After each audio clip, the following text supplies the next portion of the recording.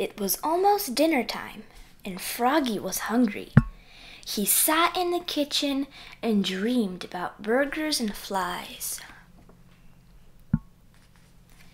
Then he hopped up and looked for something to eat. He looked in the cabinet, slam! He looked in the fridge, slam! He looked in the oven, bang! "Mom," yelled Froggy, "there's nothing good to eat." "Froggy," called his mother. "What? Did you forget? It's our anniversary. We're going out to eat." "Hooray!" sang Froggy. "Let's go."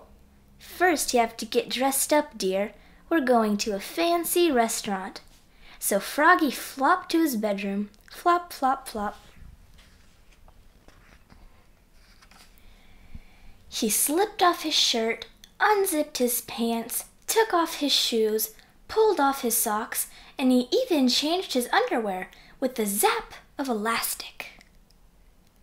Then he tugged on his best pants, zip, buttoned up his best shirt, zut, zut, zut, put on his best socks, zoop, pulled on his best shoes, zup, and tied them up, twit, twit. Then he put on his best bow tie, snap, and flopped out to show his mom and dad. Flop, flop, flop. "You look very handsome, dear," said his mother, "but you forgot to wash." "Oops," said Froggy.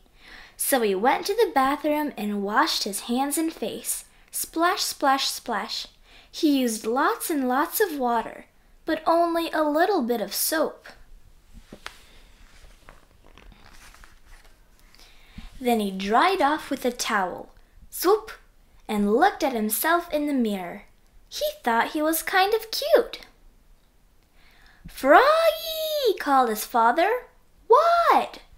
"Time to go," said his dad. "We'll be late." And off they flopped to the restaurant. Flop, flop, flop.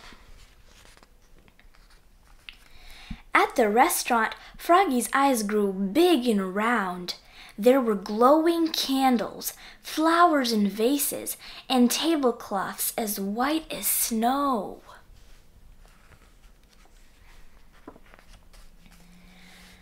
"This is a fancy restaurant," said Froggy. "Yes," said his mother. "So remember, be neat, be quiet, and don't put your feet on the table." When they were seated, Froggy said, "I'm hungry. Let's eat." "First we have to order, dear," said his mother. "I want a hamburger," said Froggy. "No hamburgers here," said his father. When the waiter handed him a menu, Froggy opened it and knocked over a glass of water. Crash! "Oops!" cried Froggy. "Oh, Froggy," said his mother, "remember what I told you?"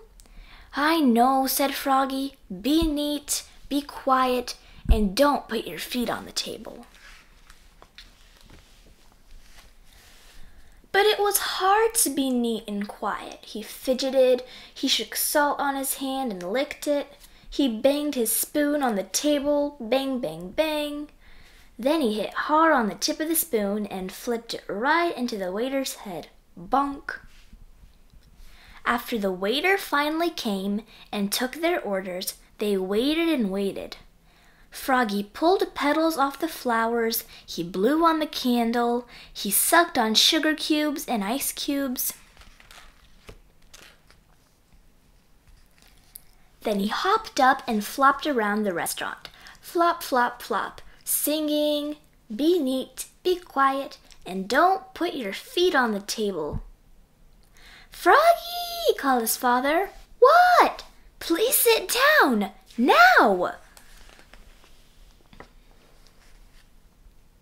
Froggy sat down. Finally, dinner was served. Froggy stuck his fork into a huge plate of spaghetti and sucked some up. Slurp!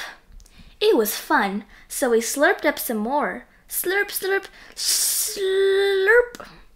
And that's when he saw Froggy-Lena. She was sitting with her parents. "Hi, Froggy!" cried Froggy-Lena.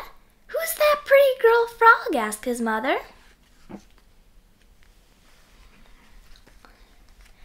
Froggy was so embarrassed. He ducked beneath the tablecloth and pulled and pulled and pulled, till his spaghetti and fly sauce landed smack on his head. Splat! Oops, cried Froggy, looking more red in the face than green. Happy anniversary, he croaked. What a mess, cried his father. Oh, Froggy, said his mother. Froggy scooped spaghetti out of his face and said, I know, let's eat out at a fast fly's place.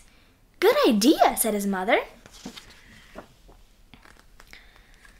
Let's go, said his father, and together they leapfrogged all the way there. Flop, flop, flop.